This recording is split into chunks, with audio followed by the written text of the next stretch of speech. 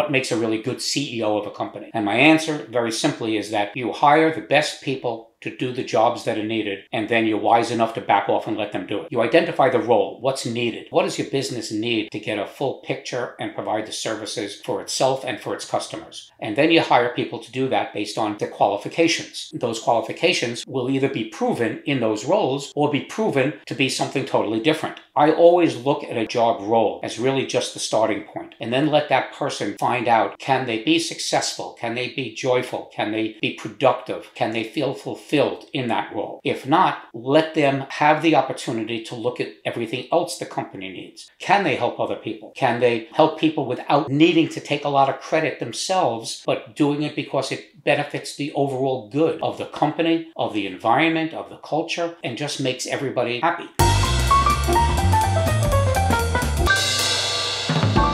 Welcome back to the Honest Marketing Podcast, where you learn proven strategies to grow your business without selling your soul. I'm your host, Travis Albritton, and today's episode is a absolute masterclass in building a healthy, sustainable business with proven principles that you can take and apply to any industry. And my guest, Paul Barron, is a serial entrepreneur who has started and exited more than a dozen businesses and currently serves as the CEO of thewallprinter.com, which is the sole distributor of a particular wall printing technology in the Western Hemisphere, thinking Canada, United States, Mexico, Central South America, and really has a great business model, but also has some really great strategies that you can implement, both if you're thinking about social media and using that as client acquisition. We talk about LTV and calculating how much you can spend to acquire customers. We talk about building a team, identifying a niche, communicating problems and solutions for people. And so it was just a really great opportunity to take all the things that we talk about on this podcast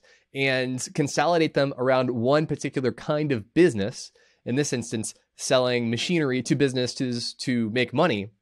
But regardless of whether you have a company that's like that or not, this episode will really give you some great things to think about and to implement in your business. Now, be sure to stick around to the very end of this episode, where I'll be giving my number one takeaway from my conversation with Paul. But here it is.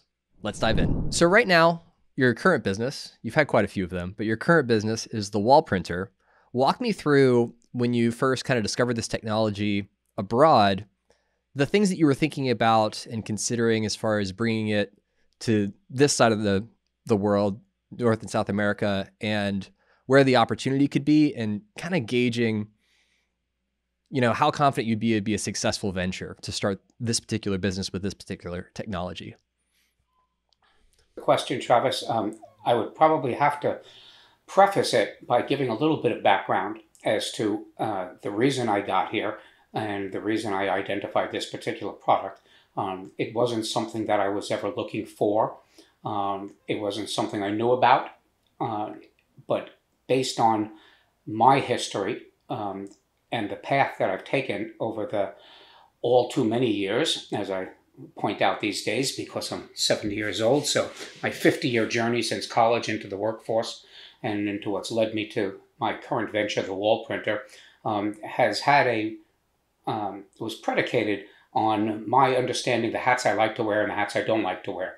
The kind of success that I've achieved, I believe for the most part, was in building, establishing, identifying positive relationships, whether that be with customers, vendors, partners, investors, friends, family, trying to understand people's needs, trying to understand what drives them, which in turn helped me focus on perhaps the path that I wanted to take, whether that be emotional, social, or career business. And so over the years, I developed a kind of, and again, without getting into the total background of it, depending on how much time we have, but about 20, 30 years ago, I was a communications consultant. And that followed the exit of a software company that I had founded, which was developed a small communications software solution for marketing and telemarketing. And it was basically something that prevented people who didn't want to be called from being called. It is now a federal law, but I had the first software application that actually prevented people from being called by telemarketers when they said, "Don't call me anymore." Now it's called the National Don't Call Me List. And so from somebody who was very annoyed by people always soliciting my business unrequested and just cold called. I founded this company that developed a product and then sold that to not only businesses who were in the telemarketing business, but those companies who manufactured telephone equipment. It was distributed by AT&T and some other big telephone manufacturers at the time, and it was a business I exited. But in the process of that, I became somewhat of a communications consultant, and I got hired by a company who wanted me to take their communications product, which was a board that went inside other devices, and and they were going into the sales cycle, and they wanted somebody to identify the customers for their product. And so I did that for about a year, 2 years. But one of my competitors was a Russian company. We went around to the same trade shows, industry events. We always vied for the same business with the same customers. And invariably, even though their technology happened to be far superior and much more a wider scope of solutions that they offered than the company I was representing, invariably I won business where they didn't. And we would go out, and as I guess the expression is, as frenemies. At the end of the day, we'd sit down, we'd have a couple of vodkas, and those boys can drink. So we went out and we'd have drinks, and invariably the conversation came, "Hey, congratulations, Paul. I understand you just landed that account with Motorola." And I said, "Yeah, and they would say, "Well, we really can't understand it. Our solution is so much better than yours." And I said, "Yes, and now this is no disrespect to anybody, Travis, on your audience that has German heritage. I still trade, after 12 years working for them, I still trade business Christmas cards and birthday cards with the ownership and other employees. But my answer to them was, the reason I got that business and you did not was because you're Russian, I'm not." And the reason that statement, I'm saying that so, matter-of-factly, was because, like with anybody, it's cultural and personal. Especially in the sales process. People very rarely buy anything but the person.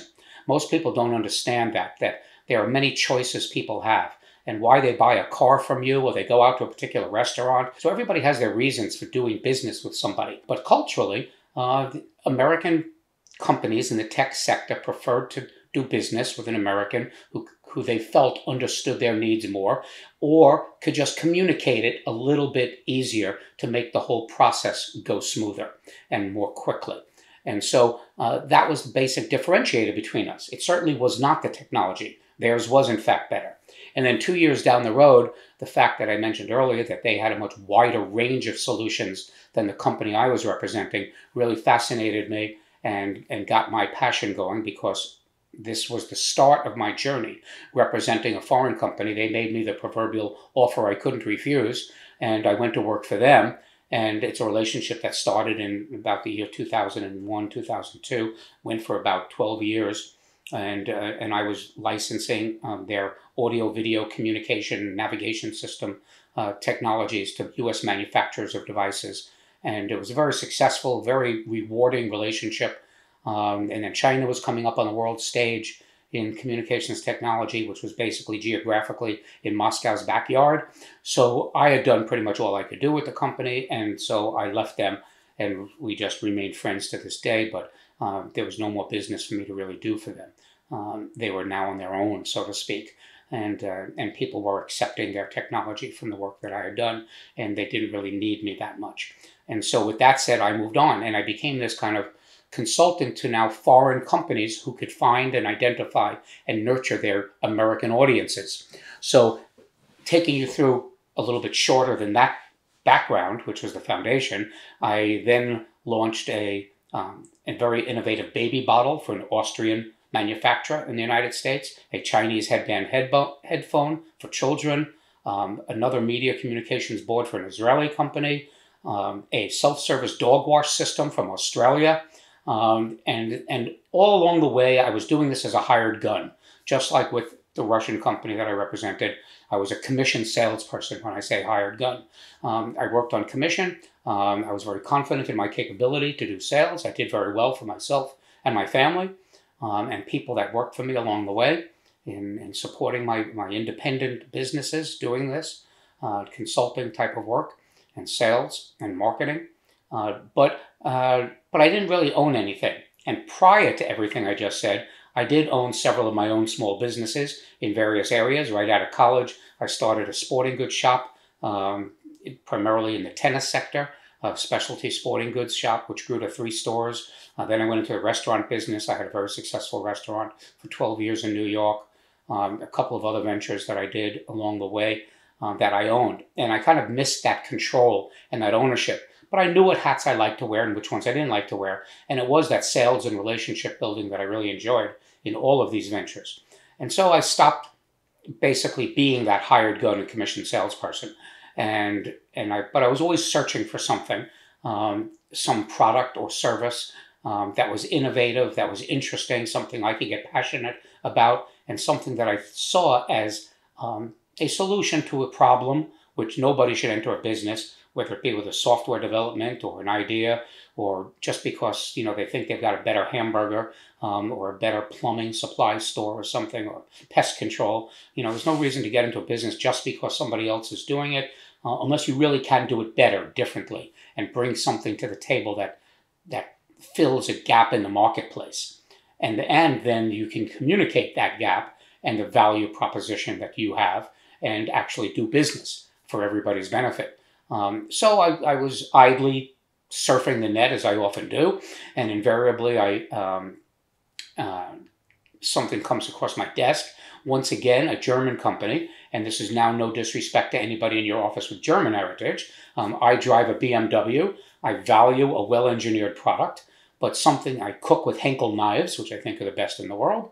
But I don't think that somebody should pay twice something just because it says made in Germany, or made in Israel, or made in New Jersey. Just the fact that it's made someplace, depending on how it's made and what its quality and value is, that should determine what somebody pays for something. And so a German company approached me with a vertical printing machine, and they wanted to bring it across the pond, so to speak, to North America, and they wanted somebody to market it in the United States. And they had actually already identified somebody in Canada, and collectively they wanted somebody in the United States to reach into this audience, and they asked me if I would represent them. I found the product fascinating, had never seen it before. Many people would argue this next statement. I think of myself as fairly normal in terms of products, at least, and being an American consumer of sorts. If I can afford something and I see that it has value to me or to my family, I may purchase it. But it's rare that I see something that's totally new, totally innovative, that I haven't seen before as far as a product goes. And so when this German company approached me with their vertical printing machine, but we could not make the deal I wanted to represent them because, once again, they wanted me to be a commission salesperson. I decided I'm not going to do that anymore. I tried to take an equity stake in the business, but they would not be open to that. And so if I couldn't own it, I wasn't interested. So we stopped our communications with one another. But basically, I really loved the product and I liked the concept. Their product was about a $50,000 project, a $50,000 product, and it went up from there with various features and things like that. It seemed very expensive to me, but I had no idea what I was talking about, and of course I had never seen this before. But I called to my wife, and I started looking at these vertical printing machines, and I said, Maureen, come on over here, take a look at this in my home office. And invariably, rather than listening to me and coming to see what I'm talking about, she cuts up the credit cards and hides my bank account from me because she thinks, oh, here we go again. Paul's going to invest in something crazy. This time she did come take a look, and she saw it, and she said, that's really cool. Why don't you learn more about it? Which is what I did. And I found out that there were only 5 manufacturers of this type of machine in the world, none of them in the United States or even North or South America. They were confined to Southeast Asia, where the technology originated. There was a company in Australia. There was a company in India. There was the German company that approached me first. And there were 2 Chinese companies. One the originator, one a copy of the first. Chinese don't only copy us, they copy themselves when they see something that's pretty good. And so, but I whittled them. I did my due diligence, as it's known, kicking the tires of all these companies, trying to understand what the differences were. And I settled on the originator of the technology, which had been around for about 15 years and they developed the technology. They had a product that was much more feature rich, had patents that were interesting to me, and also opportunities that were interesting to me. And we began the courtship to see if there was some way that we could move forward. And in fact, fast forward a year in 2019, we created an agreement between us where I took that product on as an owner in the company and became the sole distributor for all of North, South, Central America, Mexico, the Caribbean, and everything basically in the Western Hemisphere that they weren't marketing to. And that became my company. And today we've actually developed beyond a wall printer, a floor printer, which prints logos and graphics and everything on the floor. The wall printer, which was the original technology. If we have video in this call for your audience, the picture in my office here, that's on cinder blocks. My warehouse is a cinder block building, and so that's a concrete wall that is primered white, but that's a wall painting because my office staff wasn't nice enough to give me a window in my office. So I had to go ahead and wall paint one with one of our machines. But it's a machine that does print graphics, high quality, near photo quality graphics, any surface, indoors, outdoors, whether it be brick, paper, canvas, or walls of metal, wood, tile, doesn't make any difference. Doesn't even have to be a smooth wall. This wall is not smooth, it's rough concrete. It just has to be a flat wall. And we can print on it. We can print on garage doors. We can print on anything that doesn't have obstacles that the machine can just go across. But it was a fascinating product to me, and I decided to investigate and determine, is this something that people want? That's the first thing. You don't start a business, you don't create a product, you don't develop software unless you're actually doing something that's a solution to a problem. You can't go chasing a problem by creating one just to find a solution or to create a solution. And so I'm not an artist. I know nothing about printing machines. I knew less then, but I don't know much more now. But it was a fascinating machine that, again, as I mentioned repeatedly, I've never seen or heard about before. And so I decided to invest in this and bring them here to the United States in 2020. Wasn't the smartest kid on the block because the world stopped in January of 2020 after I invested a considerable amount of money in bringing these machines here and parts and support. Started manufacturing my own inks here in the United States. I've got 2 factories in Kansas and Florida that manufacture inks for us because a printing machine needs to have the right ink, otherwise it won't work. I learned that the hard way. But it was 2020, January, when I first had my machines on hand. And it was a time when nobody was traveling anywhere. People were being laid off. People were working remotely as a result of COVID. And I decided, well, I'm all in on this financially, so now let's find out who wants it and let's figure out how these machines work. So I started building a team, both on the technical side and then on the marketing side. And I decided to do some honest marketing of my own and using social media primarily with Facebook, TikTok, YouTube, Reddit, Instagram, Pinterest, and building a website and using SEO to attract people with Google AdWords and things like that are the tools of the trade for social media marketing. We decided to find out who wants this by introducing it with videos and images of what this product would do. Not really talking about the business opportunity that it presented to people, but that was our goal, was to try to identify people who might be fascinated by the technology to the point of wanting to learn more about it. And then some subset of those people would be people who might be interested in taking this on as a business and learning what that's about, what that might cost. And so that's where we ended up. It took us 10 months before we made our first sale in 2020. Fast forward now to 2023, we're selling about 1 to 2 new territories a week. We're not a franchise. We don't reach into our customers' pockets for their revenue, but we do give them, because if they're brave enough to be the first kid on the block, so to speak, to want to be a wall printer, we give them an exclusive territory where we won't sell machines to anybody else in that geographic. And they take on the machine and the territory and build a business. And we've got about 117 as of today, customers that hopefully are doing well, building their own future, hopefully realizing their financial and business dreams, or adding this onto their existing business. Maybe they're painters or general contractors, photographers, muralists, graphics designers, somebody in the trade, so to speak, that may look at this as a way to add revenue. And then half of our customers are people who are just startups, just using it for some business that they think is cool and want to begin something on their own and to achieve, put their stake in the sand, so to speak. So, okay, I'll take a breath and let you ask me questions. But that's the background of how I got to where I am today. Well, I appreciate the journey you just took us on, because it really does paint this picture. I think a lot of people from the outside looking in, they can look at trying to build a business or grow a business, and it's either very romanticized, like this idea of like you're on the ground floor of a startup, and then there's tension and co-founders are throwing chairs at each other, and then something magical happens, you get a bunch of VC money, and now you're a multimillionaire. Or just like the constant grind of like trying to make something happen and it's not working, and then it is and it's not, and back and forth.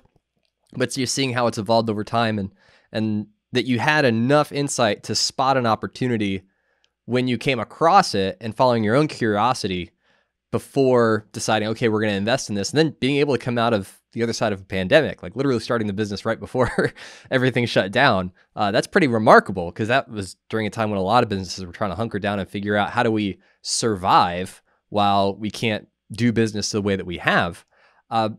When you were, and I certainly don't want, sorry to interrupt, but I certainly don't want to mislead your audience or overstate the fact that I didn't know what I didn't know at the time when this pandemic came around us. But I was able to understand the fact that there were a lot of people rethinking their lives at the time. And there are a lot of people who were not only working remotely or laid off, but they had time to reevaluate their own lives. Do they want to continue to work in this sector? Do they want to continue to work for somebody? Is there a different path? Is there a better path? Is there something where maybe it's time for me to look at a business and take more control of my life? I'm not to say that what I've done in my life is for everybody. God knows I've driven family and friends crazy with my journey and the ups and downs that it's had along the way.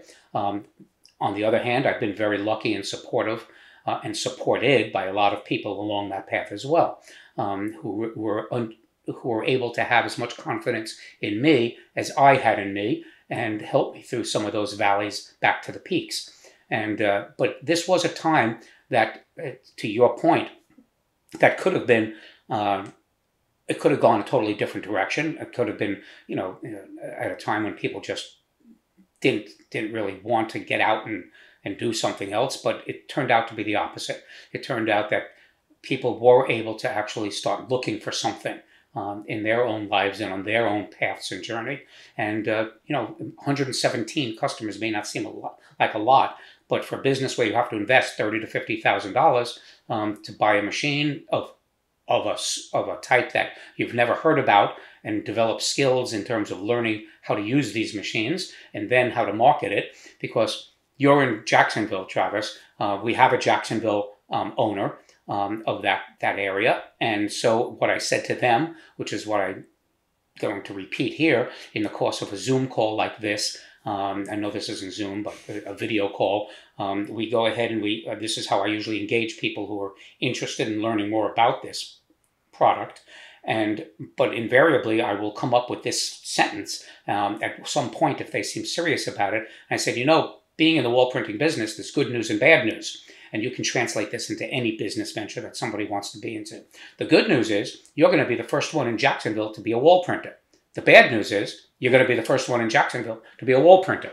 So it's up to you to not only learn the technology, but to market it locally. And just like I learned how to market it to make people aware of this technology and of the business opportunity, it's up to the local customer, my customer, to make their customers locally aware that there's another way to put art on your walls. And if this is something that you might like to do, whether it's a picture of your dog that you want to have 4 foot by 6 foot in your family room, or you want to put the logo of a sports team, or you want to put a nice, beautiful seascape mural on a wall, this is something you can do with our machines and find the customers who want that.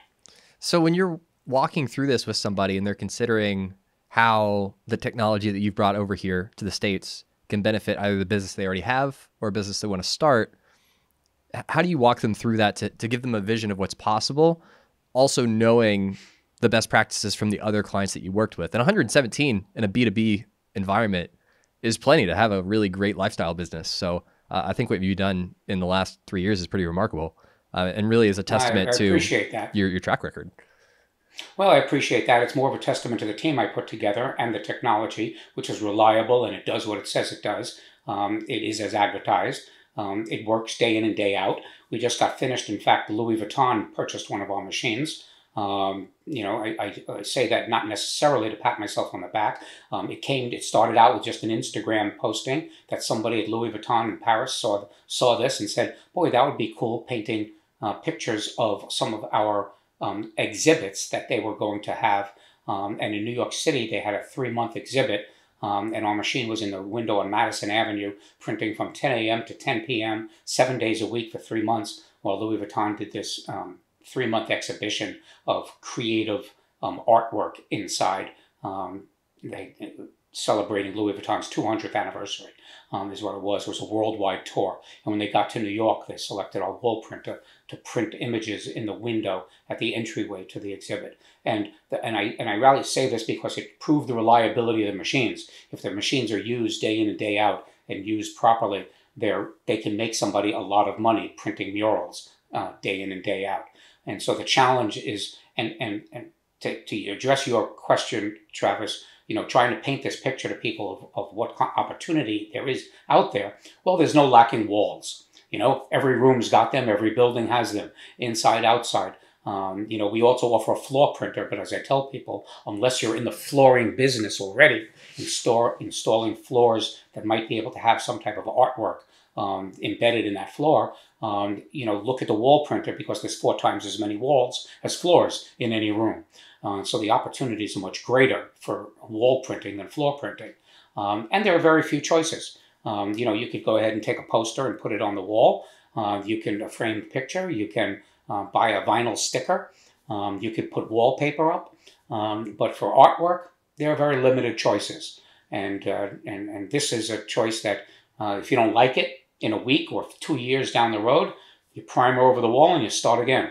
So it's easy to replace these with another image when your tastes change or your kids grow up. And today they might want the Disney character on the wall, but tomorrow they may be into the Olympics or college, university logos or something. So there's no limit to what you can do with it. But yeah, painting that picture of the opportunity is something that comes out in these conversations. And again, and I know I'm not trying to sell the wall printer on anybody to your audience. I'm just trying to talk about painting the picture of a business opportunity, of why somebody makes a decision, whether to add something to a business, whether to start something fresh. You go through that thought process: is who wants it? Can I do it? Can I hire somebody to do it? Our best customers are the ones who see this as a business where they may want to learn what it's all about, but they're going to hire people to do it because my business is selling and supporting the machines. So we want people to grow a business beyond just their one machine because it looks like a cool technology. And okay, it's $30,000. Yeah, we'll go ahead and we'll go ahead and invest in that because we may be able to make a couple of $100,000 or something in a year. But my thoughts for people are much greater than that. I want them to have 3, 4, 5 wall printing machines going in a community or in a city or in a county and providing business and job opportunities for other people. That's the real hope and dream of wall printing, is that it's something new, something innovative, but unlike something that's been, not unlike, that's the wrong phrase. Just like somebody who wants to be a plumber or an electrician or be in the pest control business or, coffee shops or hamburger or pizza places. There's lots of them, but there's lots of them because people see them, they think it's an interesting business. They said, yeah, I could do that too. And they do it. But nobody buys a McDonald's franchise. And again, we're not a franchise, just using this as an example for analogy purposes. Nobody goes into buying a McDonald's because they love hamburgers and French fries. They buy it because it's a business, it's a real estate investment, it's a way to grow value and investment for their home, their families, their employees. They're not doing it because they like cooking hamburgers. And so we don't want people to buy a wall printer because they love getting their hands dirty with ink and they like, printing, we want people to also get pleasure out of the results that our wall printers deliver, but at the same time, understand this is a business. It's an opportunity to support and grow wealth for yourself, for your family, for your employees. Well, and I think what you've identified really well in those conversations, just kind of reiterating what I'm picking up, is you've done a good job, and some of this is just your natural tendency to be really good at relating to people and connecting with them and speaking to their problems, is clarifying the path to success and what that looks like. Because I know for a lot of times when you're interacting with a customer or potential client, and they're like, okay, you do this, you do X, but I don't really understand how I can connect the dots to how your business is going to help me get to where I want to go. And just through repetition, you'd be able to identify like, well, this is the path to how, doing business with us and using our machine can add a capability or spin up an entire new business. And this is how you can do it. And these are the kind of results you can see if you follow this path. And we're a key piece in helping you get there. And so, like you said, people don't buy the machine just because they think it's a cool thing and they want to, repaint one of their walls every once in a while, but they see it as a piece in the path of where they want to go as a business person, as an entrepreneur, and seeing an opportunity that your technology presents to help them get there faster, more efficiently, or whatever the parameters are that they're looking for. And I think that's a principle that's so important just in business in general, right? Like if you can make the best thing ever, the best widget of all time, but if it's not meeting a specific need or communicating to a problem that someone's experiencing in a B2B sense, it's what's the problem you're overcoming for a company, or how is this investment going to become profitable for them? Then you're just kind of shouting into the wind. And I feel like that's a problem that a lot of businesses have, that they don't know how to really identify clearly how their product or service is going to lead to success for the people they're trying to help. And then that creates a lot of friction in the money conversation because they don't see a reason to give you money because they don't know what kind of problem you're going to solve for them. Absolutely, Travis. Could not agree more. And everybody has to go through that due diligence process, not only determining whether or not this particular product will meet those needs, but when their customers are looking at this, why should I do this rather than buy a vinyl sticker? Why should I do this rather than wallpaper or have somebody come in and hand paint, have the muralist to do this? The muralist is a great example of that, of somebody who is creative, artistic, has the skills to go ahead and paint a wall or to provide, art in a restaurant or a museum or somebody's home or office space. They have the capability of doing that.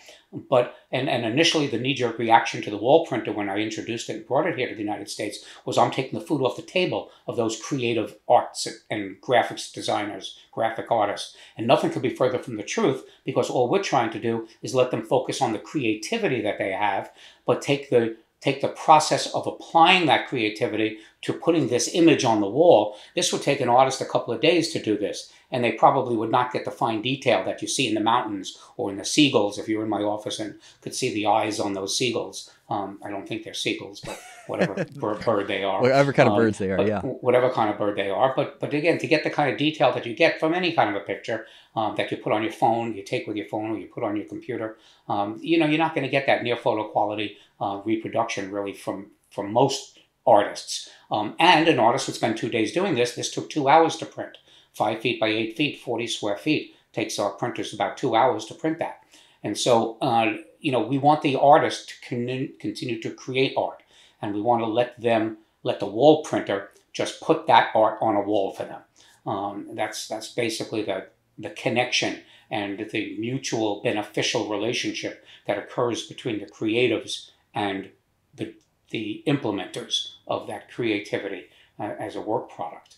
And we've had plenty of customers who want the artist to come in after the fact and further embellish it with some more creativity, fill in those spaces, because the wall printer, unlike vinyl stickers or wallpaper, it has its limitations because of the machinery. It doesn't go edge to edge. It needs about 12 inches all around, top, bottom, left, and right, if there are obstructions like walls or pipes or even light switches, which have to be removed from walls before you do a wall painting, because our machine goes straight across the wall and it needs to have a relatively smooth surface. It doesn't have to be perfectly smooth. As I point out, this is concrete that's very rough behind me, but generally it won't go around something.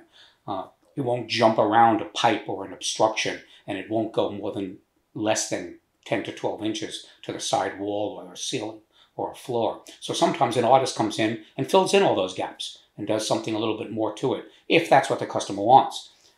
Generally, this is what the customer wants, just some artwork on a wall.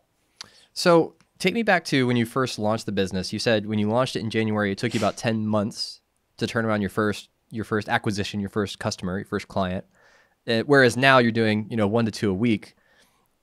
What was that like, building momentum, gaining traction in that first 10 months? What ultimately led to that first sale? And then how have you kind of systemized that approach to building awareness about your products to where you now have that scale? What it was like, I used to have dark hair. That's what it was like. No, I fully expected there to be a gap between introduction of the product and then customer acquisition. So it wasn't a surprise. COVID was a surprise for sure. I didn't expect that, but again, because of the circumstance, not only on the customer side, people searching for things, and me on the side, not being able to have people travel to look at it, and us not being able to go, let's say, to a trade show or an industry event because they totally shut down and there weren't any. So I had to come up with other things to do, which was basically learn the machine and put in all the things in place and the people in place to be able to survive until those customers started on board. We get 150 inquiries every single day here, Travis. And again, I say that not in terms of boasting, but to answer your question, 150 inquiries come from our social media marketing, which is all we do. We spend X amount of dollars on Facebook ads and Google AdWords and SEO for our website and Instagram and YouTube. And we spend money doing those things to be able to show videos and let people understand that this is a business opportunity.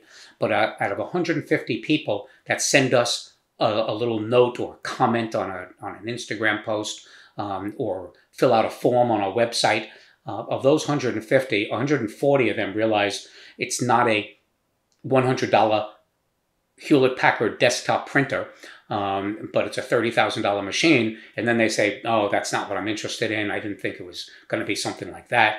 And that's good, because those people not only now can appreciate the value of a machine that produced that video or image, but they might know somebody that maybe does want to look at this as a business, that has the financial capability and capital and desire to invest in something, or they don't want to buy a machine, but they want to have a wall printed with some kind of artwork. And so we take all of those types of responses and we then put them into our database. And if we do have a wall printer like in Jacksonville and somebody inquires in Jacksonville but they want a wall painted, we pass that on to them. But out of those 150, after you get rid of those 140 that want either a wall painted or just not interested in this type of an investment, then there are 10 people who say, okay, let me learn more. And the investment factor is not a barrier. Now it's a question of, is this the type of business they want to do? Do they want to invest in wall painting as opposed to pest control business or a hamburger place or a restaurant or something else or an accounting firm? What is their background? What drives them, not only from an emotional level, but then also willing to learn more about, if I'm going to invest $30,000 to $50,000, what's my return on investment? I could use this money in any. We understand that people, if they do have the funds to invest, can invest it anywhere, or just put it under a pillow, which sometimes is better these days than investing in a bank or a CD. But everybody has these choices, so it's up to us, again, to kind of directly answer your question, to articulate what the financial rewards can be if they do A, B, and C. Are they willing to understand that this is a commercial printing machine, unlike your desktop printer that does require daily maintenance? We always want to be upfront. And again, to use the title of your program, we want to be honest with people when we market this. Not only do you get a beautiful picture like this on the wall, but what does it take to get that picture? Do I get my hands dirty? Do I have to wear gloves? What can go wrong with the picture? What happens if something goes wrong with the picture? All of these types of things. We like to set expectations honestly and appropriately, because there are some people who care about those things. There are other people who don't care at all. They'll just hire somebody to figure it out and to be the person to manage that printer and make it work properly with our support and guidance and training. And then they'll go on and do the marketing end of things and helping people understand that here's a solution to put art. And it's no different than a signage shop that's out there, doing signs for local businesses. We can do that too on a piece of vinyl. We can print somebody's sign or, something on a wall. But we don't do big physical plastic signs and backlit signs and those types of things. There's a place for everybody. We don't do vehicle wraps because we don't do curved surfaces. So there is a place for vinyl to do a vehicle wrap on a car or a SUV or a truck for a business. We don't get into any of that stuff. But again, trying to just set expectations honestly and appropriately and let people decide, is this the type of business that's interesting and doable? So leaning into the social media aspect and doing the organic, creating the content, making the videos, and leveraging those platforms, but then also accelerating that with paid ads. I imagine you have in mind, like, we're willing to spend X per, qualified prospect. And you kind of have in your mind, like, this is our budget. This is how we know we're basically at the top end of what we want to spend. And you kind of have a profit margin baked into that. How much of that decision is, on the initial sale, and how much do you factor in kind of the lifetime value of that customer with continued support and maintenance and supplying inks and those kind of things? Like, how do you calculate what that lifetime value looks like when you're determining how much you want to spend to market to a future client? Well, first I get a dartboard.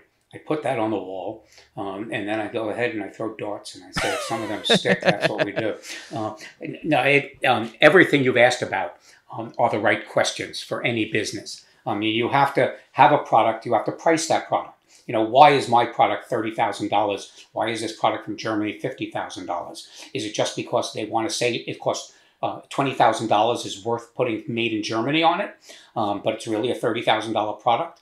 Why can you go to Alibaba on Chinese marketplace and see a printer that looks like mine? I assure you and your audience that it's not mine, but they can see a product that looks like a vertical printing machine and it'll do what I say my machine will do, but yet it costs $12,000 or $15,000. What's the difference? So you have to establish a price point, but that price point, it has all the factors you've determined.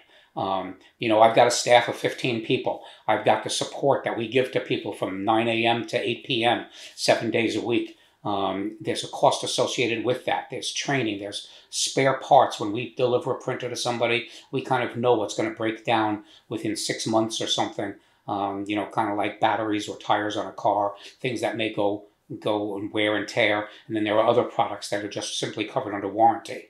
But the fact that we give a warranty, the fact that we do give parts replacement, that we give unlimited free technical support, all of these things have to be factored in based on the expenses we have as a business to do that and deliver it into that initial cost we're getting, and to the great question and description you provided, Travis, to those ongoing costs. Will they buy another printer in 2 years or 6 months? Will they buy more ink in 2 months or 4 months or 6 months? Are they getting the customers that they need to be able to buy more inks and to do more wall printings for customers?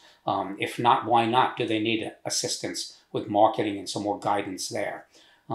Which again requires some additional resources on our part to help them and focus them in ways that will help them grow their businesses and their customer base locally. So all of these things are factors, as well as my costs of good. And so we do factor in what our costs are for all of these things. We determine what these costs are going, what continued maintenance and support is going to cost, and the additional revenue we may get. And all of that hopefully is not a rapidly moving target, but pricing is always a moving target. We've been pretty fortunate, and I have enough experience that I kind of understand these expenses on our end, and so I was able to factor on all that into costs. That we made our first price increase of only $1,000 after 3 years, and most of that was because of shipping costs that we incur on a lot of our products. But everything else has pretty much stayed the same for 3 years. from the original advertised cost that we've done. And so, but yeah, you have to know these things. You have to understand. I mean, that goes everything from buying product to paying your employees, to providing ongoing support, and everything else that goes along with it, and knowing when something is going to impact those costs. Do you have a product that is not reliable? That's going to require more R&D, constant improvements. That's another whole area of research and development that some companies, pay enormous amounts of dollars on. That has to be factored into their cost today to be able to get them to the point that they can deliver a reliable product to customers tomorrow. I've got again, a good product and a good relationship with an excellent factory that responds to a lot of these things. We've made improvements to the product in the 3 years I've been here, and the factory has responded to it, and it hasn't greatly impacted costs where I've had to change our costs too much, but that's still an ongoing work in progress every day. We're always trying to improve the quality of the printing result. We're trying to increase or decrease the speed of printing, to make it something that people can do. The reliability of the machines, we want to lower the maintenance required on the machines. These are things that, while they're not onerous, and people, our customers, when I say people, can make money with the machine just the way it is today, but we're always looking and listening to our customers to say, well, why didn't you have success with a particular job? Or did it take too long to print it? Or did something happen where the colors didn't come out right? All of these kinds of things are ongoing things that we need to do, and then determine whether or not that's going to impact pricing, costs, or just resetting customer expectations. You can't come in here and you can see that this is some type of a bird, but if you were in my office and looking right at this picture, you would not be able to really make out very clearly the eyes or these hinges. I'm a little zoom challenged when I try to point behind me, but these hinges have 6 Phillips screws in them. But it's an inkjet printer, the printing machine, so you can't really tell very clearly that they're Phillips screwdrivers, Phillips screw heads, but you can tell. But that's not what this is. This is not designed to be a photo quality reproduction. It's supposed to be wall art. It's supposed to give the feeling of certain images and things. So the fact that it's not a crystal clear Phillips screw, that doesn't take anything away from it, unless I'm selling this to a hardware store and they're trying to sell Phillips screws based on this picture, then it would be a problem. And again, knowing your customer and what they want to do. You're putting a mural on the outside of a building where people just drive by it and they could see a nice scene of somebody surfing or mountain climbing or something. And they're not really looking to see that, their sneakers aren't tied, something like that. And earlier you mentioned too that you attribute a lot of your success to the team that you've been able to build and the people that you've been able to bring on and the roles that you fit them into. How do you identify people that are not just going to be good skill-wise for what you need them to do, whether it's sales or customer support or things like that, but also a good culture fit for working cohesively as a team? Like, what are the things that you're looking for intuitively as you're talking to people and kind of deciding, is this person not only going to be able to contribute to the tasks they need to do, but also to help build the culture of a team that's going to work cohesively together? So, a great question. The short answer, I have no idea. But I will tell you the benefit of something I learned very early on in my career. Besides the fact that I learned what hats I like to wear and which ones I didn't like to wear, I love the sales and marketing, customer relations, engaging customers. I didn't like the administrative aspects of a business. I didn't like the record keeping. I didn't like the financial accounting. I did not like hiring, firing, and managing people. I was very independent. I was kind of a lone wolf in almost everything that I did. But when I owned a business, you have to fill all these different roles. Somebody asked me a long time ago, and people continue to ask me because they think I've done something good, and I appreciate that and feel very lucky more than anything else. I guess if you just do enough, hopefully you eliminate the bad and you try to capitalize on the good that comes from it. But people ask me, what's a good leader? What makes a really good CEO of a company? And my answer, very simply, is that you hire the best people to do the jobs that are needed, and then you're wise enough to back off and let them do it. So my first answer to your question is you identify the role, what's needed. Is it support? Is it marketing? Is it social media? Is it video production? Is it sales? Is it somebody who is good with data and analytics? What does your business need to get a full picture and provide the services for itself and for its customers? And then you hire people to do that based on the qualifications. Those qualifications will either be proven or will either be proven in those roles or be proven to be something totally different. You hope that, or at least I hope, that when I identify somebody to be part of this team, that they can fit a role. If it's because of their previous experience, that's a starting point and a starting point only. Once they have the tasks at hand and the responsibilities, now two things are going to happen. They're going to be very good at what they do or not. That's one thing, even though it sounds like two things, but to me that's one thing. They're either good at what they do or not, and then they enjoy what they're doing or not. And so I always look at a job position or a job role as really just the starting point, and then let that person find out, can they be successful? Can they be joyful? Can they be productive? Can they feel fulfilled in that role? If not, let them have the opportunity to look at everything else the company needs. Maybe I identified their skills because of an experience they had, but maybe that's not what they wanted to do. Maybe they just happened to get a job before this and they worked for 10 years doing something that they hated every single minute of the day. But that's what they were doing. And whether they were good or bad at it didn't make a difference if they weren't joyful at that. So I really like giving people the opportunity to help everybody else. And now that brings out that whole cultural aspect that you mentioned.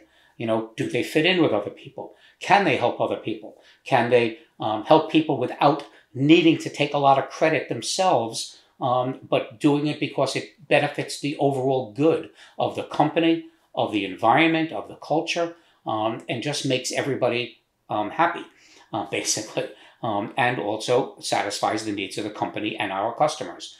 I firmly believe in sharing the wealth. Everybody who works for me gets a piece of the action. If the company succeeds, everybody succeeds. And I'm not talking stock options, which I've had before and are really as good as wallpaper sometimes, but and pretty pieces of paper that never really amount to anything. But I'm talking about real dollars that's a real reward for people's efforts when the customers are happy and people buy things and people are supported properly and everybody works together to make that happen. Because from the guy who starts that first Facebook ad and that video to make somebody aware of this, to then the call or the inbound contact information form that gets filled, to me or somebody else on my sales team talking to that person, qualifying them, to somebody coming in and visiting us and seeing the machines work, to somebody buying it and then needing to be trained and supported, and then having problems and needing those problems fixed and addressed. Everybody works together in one way or another, even if it's at a separate point in that path. And so finding people who can not only succeed in their specific role, I like to call it staying in your lane, because sometimes people can see what somebody else is doing and maybe try to do too much of what somebody else is doing better or just their responsibilities.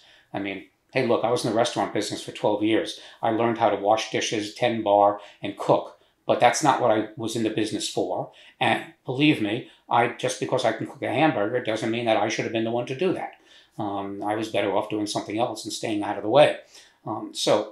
Again, I hope that kind of answers your question in my typical long-winded way. But well, it does. You're identifying the right people and then helping them find the right seat on the bus to sit in, right? Even if that's different than how they entered the company.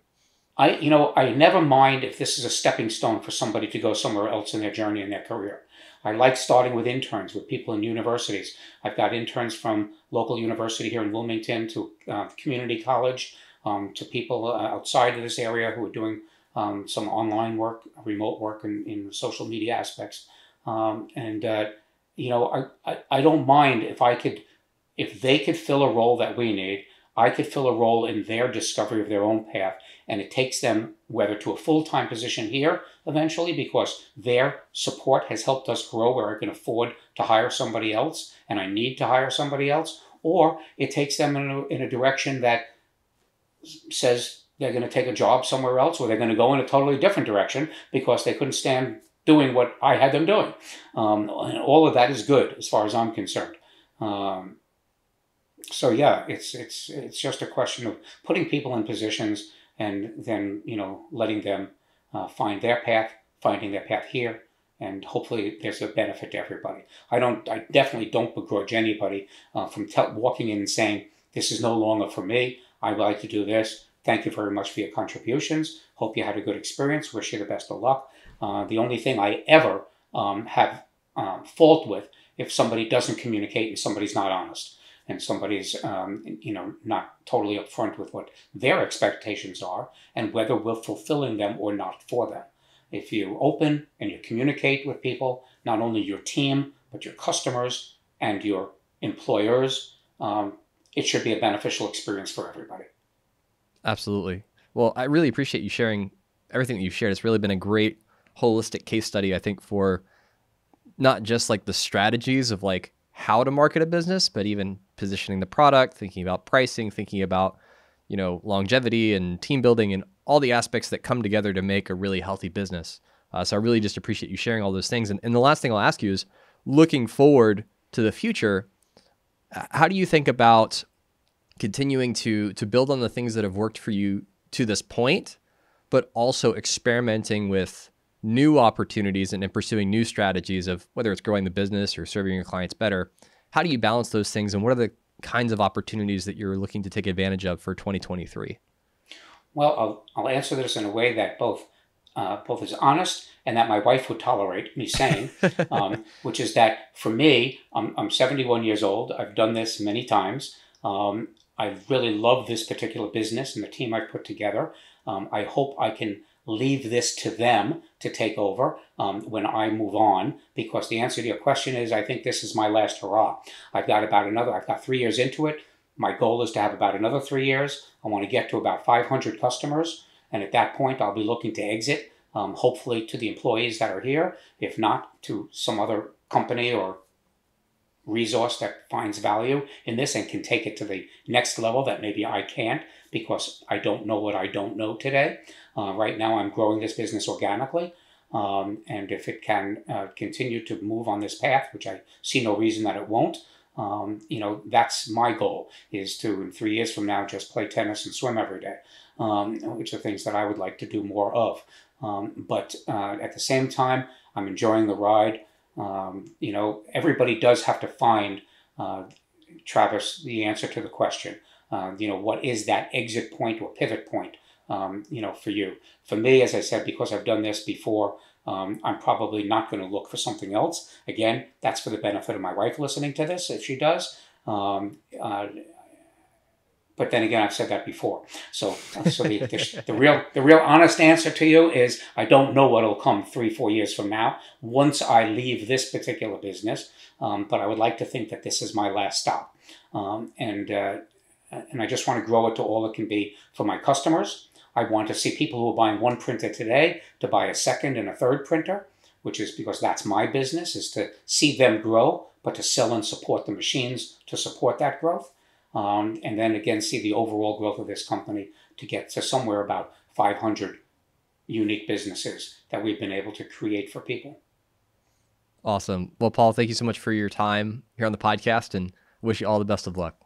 Thank you, Travis. I enjoyed talking with you. So my number one takeaway from my conversation with Paul was just really the importance of being able to identify the specific problem you're solving for people with your business and communicating clearly how your business is on the path to success for them. So if you can take a step back and not only identify what you do and how you do it and why you do it better than anyone else, but putting it in the terms that make sense for that particular person or company that you want to do business with, so that they see you as being a part of a solution they really want in their lives. And so for Paul, it was, you want to grow your revenue, or you want to start a kind of business like this that leverages this technology. And here's how we partner with you to make that happen. So if you can start putting your business in those terms, when you're in those kind of sales conversations with prospects and people that could become clients, that's really going to help you increase the percentage of those prospects that turn into clients. So Make sure that you check out thewallprinter.com. You can see their social media platforms and all the things that they're doing if you want to reverse engineer some of the success that they have found. And be sure to subscribe to this podcast if this is your first time here and listening to it. We're here a couple times a month, just dropping insights and strategies and sharing wisdom that can help you grow a company that you feel really great about. Well, that's it for today. Thanks for listening. And as always, be honest.